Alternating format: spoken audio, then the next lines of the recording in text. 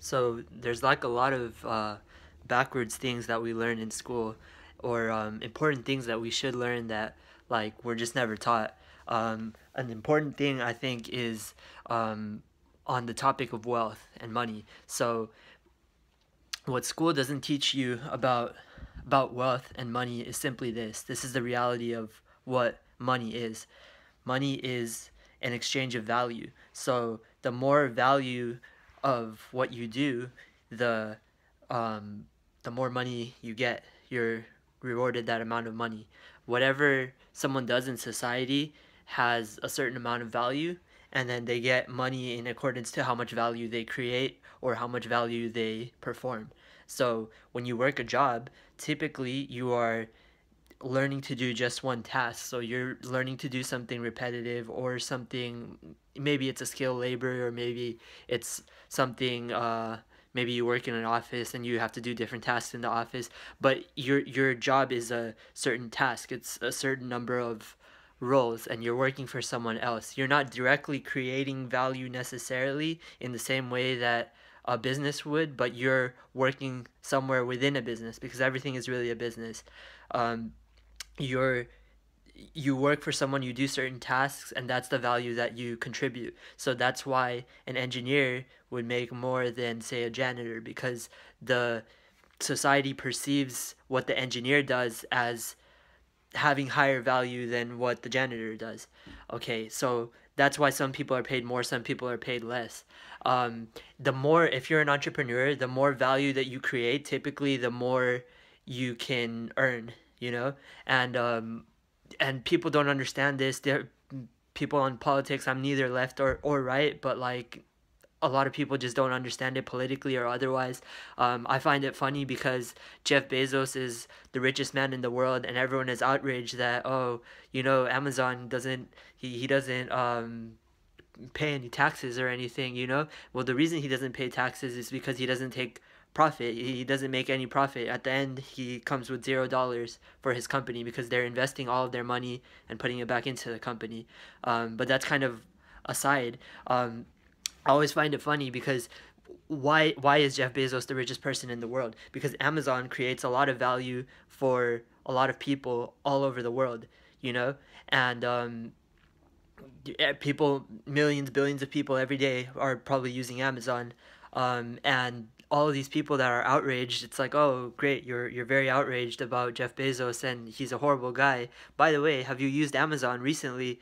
And of course they have, and so their opinion is kind of moot, and it's kind of BS for them to have like an opinion about it if they're using Amazon. Like, the reason he has that wealth is because he creates value for the society, for other people, and he's the richest man in the world because the amount of value that he gives is um, is that high, and is it that important to society, same for Elon Musk. He became a billionaire. He wasn't always a billionaire because the things he's doing for electric cars and space and interplanetary travel, that's gonna be things that are pretty important for society and are contributing in a major way and are creating a lot of value in society and in world economies, and because of that he gets a lot of money. So typically the value that you get is fixed. Why school doesn't teach entrepreneurship is because there are certain powers, like at the top, that want people to not be able to think for themselves, and they want people to kind of work jobs and kind of get told what to do, because if a lot of people were thinking for themselves and trying to create their own thing, then that could be kind of problematic for society. Like during Renaissance periods, what would in history what would happen after is kind of social breakdown, moral breakdown, religious breakdown, because people are suddenly really thinking for themselves, really trying to do different things, be original, be creative.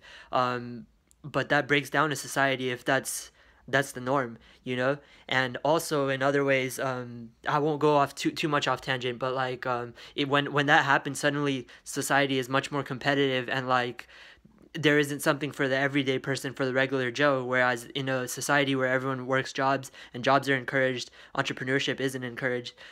Regular Joe can get a regular job and have a regular basic life, which is a good life. It's better than a lot of parts of the world, you know. So the practical information is that the practical thing I want to say, that if you are like, so this is how value works, right? And if you want to make more money and earn more money, what does that take? It takes being able to essentially have something where, like, the value that you do for society, you get to kind of set how much you pay for that. That either means you do something with sales, so like a sales type of job where you get paid by commission. You get paid the more sales, more closes you can get, either online or over the phone or in person, the more money you make. That's one. Or the other is some kind of entrepreneurship where you're creating something of value, and then you're getting paid for that. So you're created for your you get paid for your work. And like, for with something like YouTube or a blog or products, for example, like, you can create something, and then that thing that you can create, it can generate you wealth, and then you can continue to work. But how much can you work in a week? 100 hours. But your work that you created can also work for you.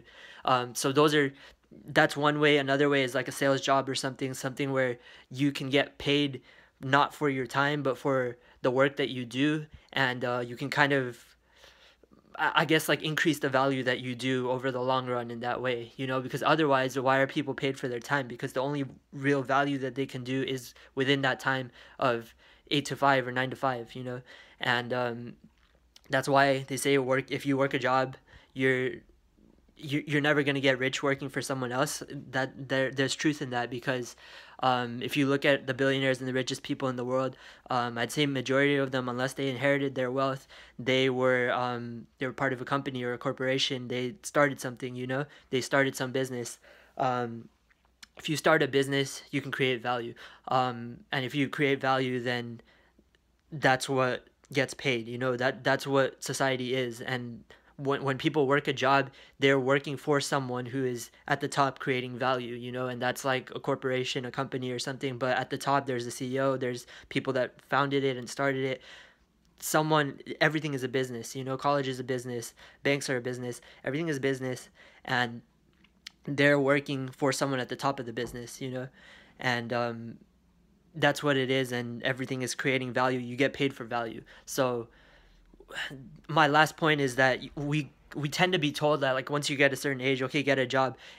But really, you can technically not work a job your entire life if your work is like creative work, but that's getting paid, that is of high value to other people in the marketplace or in the world. And you get paid because you're creating value for other people. So if you're doing you're an author, you're a writer, you're a musician, whatever, if you're going and creating value and you're giving value to other people in some way, then you can succeed in making money outside of just working a regular job. And then if you learn sales, you learn marketing, you learn entrepreneurship, and you learn a few different fields, it's not too difficult. But once you can do that, then you can further go and have a really high income without having to work a high income job. And it ends up being much easier than working a high income job, because you're working for yourself and you get to create the value and then get paid for that value.